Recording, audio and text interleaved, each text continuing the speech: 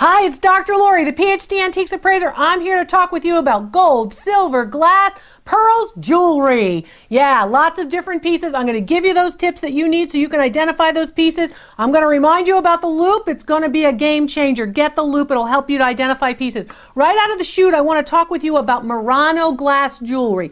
Jewelry that is made in Murano, in Italy. They don't all have stickers on them, and who's to say somebody couldn't put another sticker on it? That's a fake. So I want to teach you what to look for. First of all, I'm going to use this bracelet as an example. This bracelet is a nice piece of millefiori. You've heard of millefiori. Of course, nice glass jewelry. Here's what you're looking at with respect to millefiori. You're looking for the rods. The rods are really important. What does that mean? Well, if you look at this piece, I'm going to use this red one as an example. So here's a piece of millefiori right here. And here, in fact, is the rods that are used, which are blown through the blown glass. And you're looking at this piece. I want you to look for these striations. You see that dark blue there? That dark blue stripe right in between the red, that dark blue stripe is actually, again, a rod. It's a glass rod that's utilized to make the flower form. Now, when you see those rods, you know you have a good piece of millefiori. When you don't see the rods, you know you have a lousy piece of millefiori. For example, this one. Look at this same red type of form, and it doesn't have any of those nice striations. If you put them next to one another, you can see, of course, the comparison. There are the nice stripes, the nice dark blue stripes against the red body on the one on my right-hand side. The one on the left-hand side has almost no rods at all. So you're not really seeing millefiori. So this is the better of the two. I want you to learn the things that you can use. So you can get out a loupe, you can look at your thrift store, at that antique shop, or maybe you're in a estate sale or a yard sale and know what to look for. The better millefiori shows the rods. So that's what I want you to look for. Right there, it's easy to see. And having one that's not so great is good too, because you have a comparison. We always want to compare and contrast. Also, when you're looking at millefiori pieces and pieces of course, Murano glass jewelry, like these crosses that are made, these pieces are made in Venice, but they're not Murano. And people are like, what does that mean? Well, they're made in Venice. You can get them in when you're shopping, of course, around Italy. But in fact, they are not high-quality Murano pieces. You'll notice that those little millefiori pieces, those little elements that make up those flowers, they, in fact, are very, very muddy. They look like they're moving. People say that's pretty and they like it, but in fact, they're trying to actually make a piece that's simulating a good piece of Murano, like a good Murano cross, but in fact, that's not what these are at all. What you're looking at here, in fact, is something that also is trying to look like Murano, but is not. The other telltale sign, copper instead of gold flecks. You're looking at copper instead of gold flecks. Oftentimes, they'll put little gold flecks next to these pieces of the actual Murano blown glass, these millefiori rods. But in fact, this time, it's actually copper. Copper, you know, is going to be, in fact, much more easy to identify and much more inexpensive than having the gold fleck. So make sure you know what you're looking at when you're looking for that Murano. Look for those rods. I'll tell you how. Other tips about jewelry, whether it's costume or gold or silver, I want to make sure that you remember some of the basic ideas. First of all, you're looking at pieces like this, these large necklaces. This is a carnelian beaded piece. I'm going to put that down for a minute. But this piece from they're carnelian stones. This piece, of course, is a nice piece of Italian sterling silver. Now, you're all saying to me, Italian sterling silver, Dr. Lori, do you need a new eyeglass prescription? Well, no. This, of course, has gold overlay, but it's marked Italy and it's marked 925. How do we know? It's easy. You got to get out the loupe. It's very simple. Turn on the light, look at the loupe, make sure you take a look at it to see what you've got. And the mark is almost always going to be on the clasp. Sometimes if it's not on the clasp, you'll see it on one of the first few, of course, if it's a jump ring, or the first few links, but 99 times out of 100, it's going to be on the clasp. So look for that. Nice piece, a nice, again, consistent chain link too. That's what's also important about that piece. Now this piece is a nice piece, probably valued anywhere in the $75 to $95 range. Okay, so you have a nice piece there. It's easy to identify. You've got the 925 and the Italy mark on it. Pretty simple. But if you saw this piece as well, this is something that might make it a little harder. Looks like a nice piece. It's completely unmarked, but it looks like it's gold, right? If you look at the color very, very closely, you're going to notice that this particular piece is really not gold at all. It has a gold overlay or a gold tone, if you will, but it's copper. And I don't want you to confuse it with something called rose gold. Rose gold is actually, again, yellow gold with a copper content, which gives it its rosy color. Real rose gold is this ring. So this ring is real rose gold. If you put it next to this piece, which is copper with a rose overlay, you can really see the difference. Do you see the difference? This one has a much sharper sheen, the actual rose gold, which is yellow gold with, of course, the copper content. But this one, which is copper, all the links are copper, the whole piece is copper, and then they overlay it with a very, very thin layer of gold, right? When they overlay it like that, it looks coppery. So this is really an inexpensive necklace trying to look like rose gold. The rose gold band is very expensive, but the copper, of course, costume piece is valued just about $15. So that's the difference. And it's important to see the difference as you look at these pieces. So to see the contrast is really going to help you when you see the real rose gold versus, of course, the copper, the actual copper. So don't be confused when it's copper content, right? Versus, of course, the actual real copper. Remember, copper is very durable, and it gives the strength to a piece of sterling silver. That's 92.5% pure silver. Speaking of silver, I want to take a look at this piece. This piece is a really nice piece, and this particular piece is one that dates back to the 1950s. You can see it really looks like the 1950s because of the multimedia element. What does that mean, Dr. Lori, the multimedia element? Well, it's got a lot of different things happening here. It's got a nice faceted stone, gray stones, very popular in the 50s. It's got some crystals, aurora borealis stones. It's got these elements, which are little stones actually in white, but they were once actually gold. Notice the gold that was on top of them at one point? Well, that has faded away over time. How? The oils on your hands. You're always wondering why I'm wearing gloves in these videos. I'm wearing gloves at my events. I'm wearing gloves when I touch anything. It's because the oils on your hands can be transferred to objects, attract dirt, and deteriorate them. This is from oils on the hands. It will scrape off that one element that they used to have on top of this. So now they're actually quite white. The other thing that you're seeing here are elements and pieces that are holding something else, like this piece, which is holding a faux pearl, and also, again, a cast piece of silver toned metal.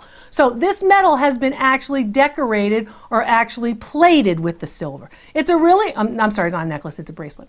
It's a very nice bracelet. It's in okay condition. I'd probably put it in fair to good condition because there are some losses. There's even a broken portion over here that has to be reattached, but it can be replaced. We'll move some of these pieces out. It can be replaced and repaired. These pieces can be replaced and repaired, but that's a nice piece indicative of the 50s, and I want you to learn about style, because style is going to be important when you're trying to identify date for pieces. And once you identify date, it gets you closer to identifying the value, right, to get that appraised value. Because you don't want to just look online and see what other people are selling things for, because a lot of people are not doing that right.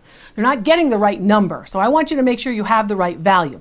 Value on this piece in this condition, which dates from the 1950s, made in the United States, value on that piece about $90 in this condition. In good condition, $125. So it might be worth it to have it repaired. Might be a good idea. Don't poo-poo these pieces that are not repaired. I know I'm a purist. I do like pieces that are perfect and wonderful. But again, a lot of these pieces, especially with costume jewelry and even fine jewelry, you can do pretty well if you, in fact, spend some time and effort in repairing. And a lot of you are very good at that. Some of the resellers are as well. I want to teach you a little bit more also about some of these fashion jewelry pieces. That's a nice word for really low quality materials. So these pieces I want to show you. I want to show you this ring. I'm going to move this out of the way. I want to show you this ring. And this ring is, of course, a nice sort of statement ring, right? It's got, of course, faux colorless stones. They sparkle some, and it is set in a metal, a base metal, and it's marked on the inside with a maker's mark. So this little ring is a nice ring. You know, it'll kind of look good if you're going to a cocktail party. Nobody has to know it's not the real thing, but of course not the real thing.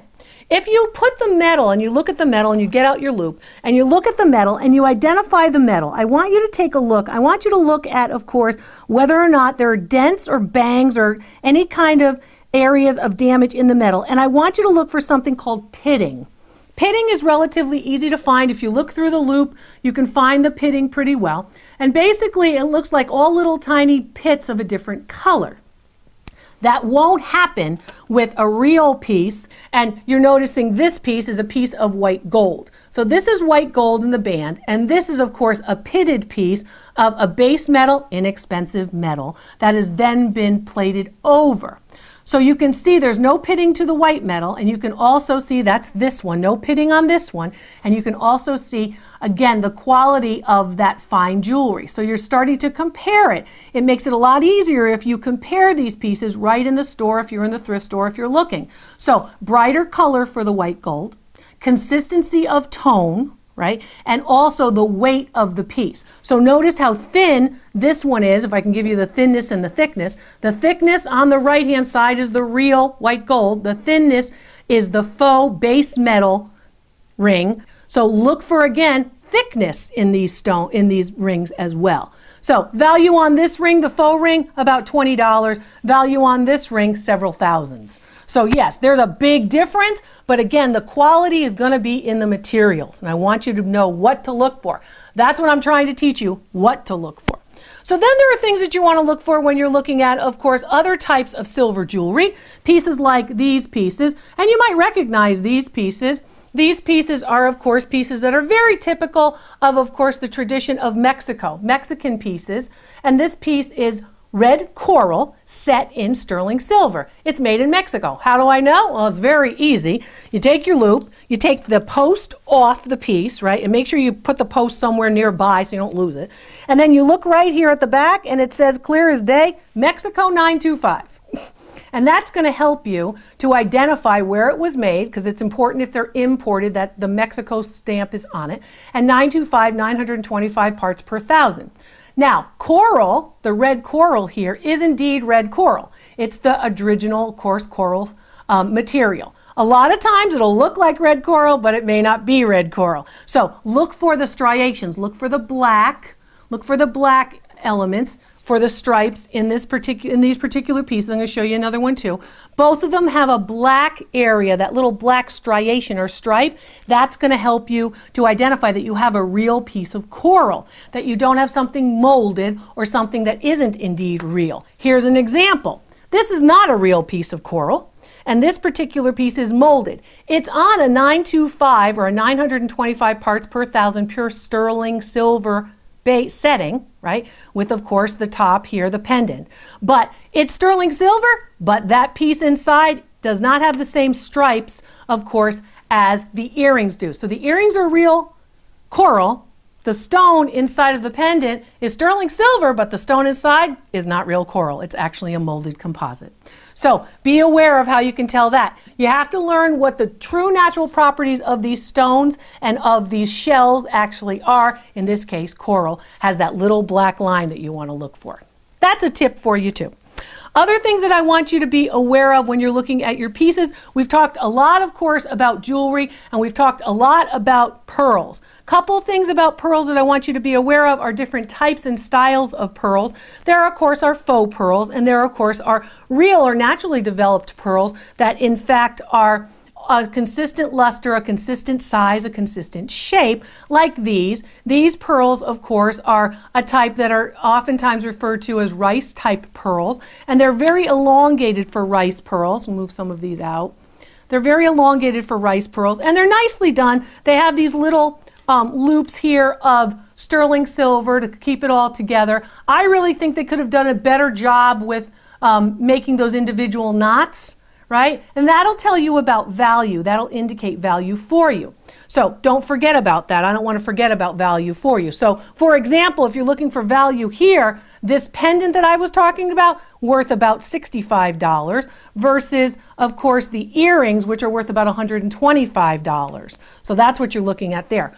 The point about the pearls are important because the pearls, in fact, are something that I want you to take a look at. If you see again these little strings from the original, from the individually strung pearls, then usually the workmanship is really substandard. It's sort of that they put them together quickly and they wanted to get them out to market. I'd prefer if they actually only had one strand, they actually strung them properly and went from there. These are naturally developed pearls, and these pearls are worth about $40.